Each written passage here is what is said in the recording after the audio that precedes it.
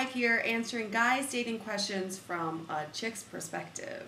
I have a question from Stairmaster. It says, I've been seeing this girl I really like, but every time we hang out, her best friend comes out with us. Her friend is really nice, but how do I get more one-on-one time with my girl? Okay, Stairmaster, I question 3 things. The first thing I question is, what kind of activities are you initiating here? Are they actually formal date activities that are intimate, like dinners and movies? Or are they more like group casual activities, like hanging out for drinks for happy hour?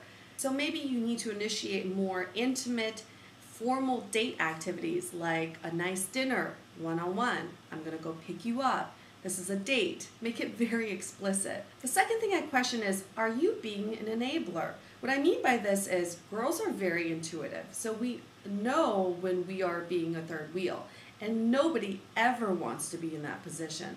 So maybe you're the one that's saying, it's okay, come along with us, not a big deal, or no, you're totally invited. And if you are doing this, I totally understand why, and I appreciate it. You gotta draw the line somewhere. I mean, the friend can't read your mind, she's not psychic. So when you don't want her around, stop inviting her out. The third thing I question is probably what I'm most concerned about, which is why your girl is letting her friend tag along in the first place.